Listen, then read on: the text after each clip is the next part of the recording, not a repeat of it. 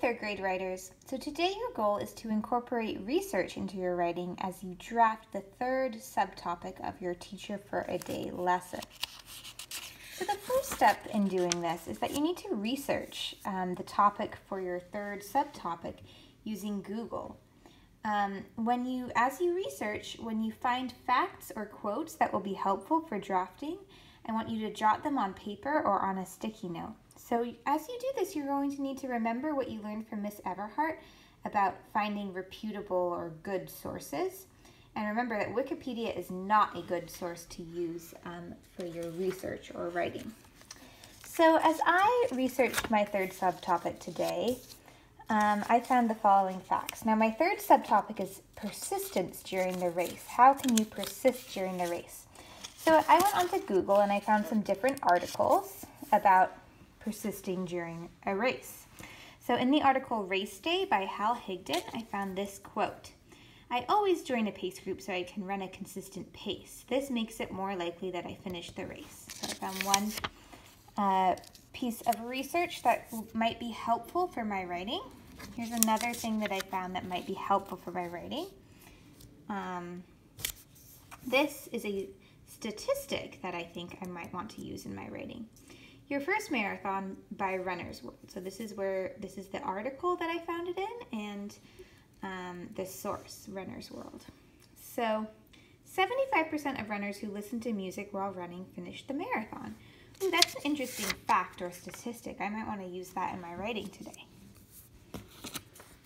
And here's another quote that I found while researching in Marathon Life by Lindsay Carter. So this was a blog that I found this on. When I need a boost during a marathon, I focus on my breath and each footstep. This kind of mindfulness helps me keep going. So there's 3 bits of research that I found. I found 2 quotes, 2 kind of personal quotes, and then one fact or statistic that I might want to use in my writing today. So now that I've done my research, I'm going to incorporate the research into my draft. I'm either going to give a direct quote and write exactly what it says in the article using quotation marks, or I'm going to paraphrase and explain what the source says in my own words. Now remember that you must cite your sources in your writing, so you must tell your reader who said or wrote the fact or statement and where you found the information. I'm going to show you now how I did that in my writing. So this is my third subtopic, persistence during the race.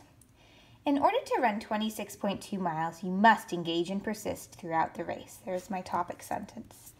One way to make sure that you can persist through the race is to keep a consistent pace. In the article Race Day by Hal Higdon, it says that running the same pace through the whole race makes it more likely that you will meet your goal time. If you start out fast, like many runners are tempted to do, you may burn out early. So as you can see, here I am using this piece of research that I found earlier. But instead of writing exactly what it says in the quote, I've put that quote into my own words. I say, it says that running the same pace throughout the whole race makes it more likely that you will meet your goal time. So I didn't say exactly what Hal Higdon's words were in this quote. I said it in my own words. And as you can see, I also tell you the article that this is from, and I say who wrote the article.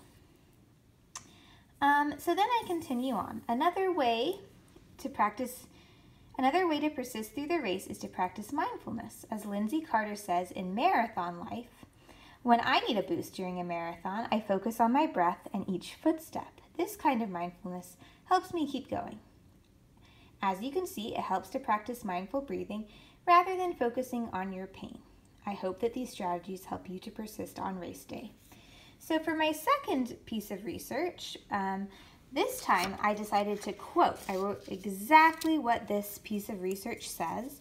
I quoted it in my writing, and I did that by using quotation marks. So here I'm showing you that this is exactly what it says in the writing. When I need a boost during a marathon, I focus on my breath and each footstep. This kind of mindfulness helps me keep going.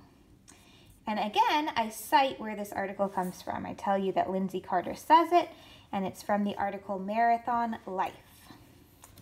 So that's what I want you to do today. As you draft your third subtopic, I want you to use at least 2 pieces of research in your writing.